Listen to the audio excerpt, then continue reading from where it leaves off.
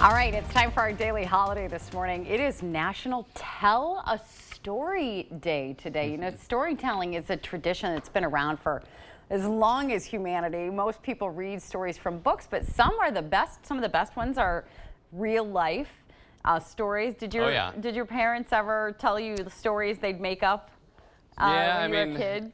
It is funny how some people are really good at storytelling and others not so much. So I had an uncle that was always a great storyteller, and I would just be riveted by all of his stories. So, but me telling stories, you're not the best. I don't think I'm that great. And then,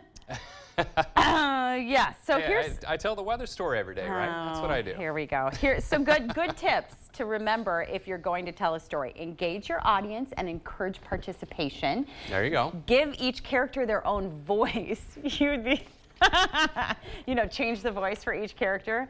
That would make me laugh. Do you know what I'm saying? I know what you're saying.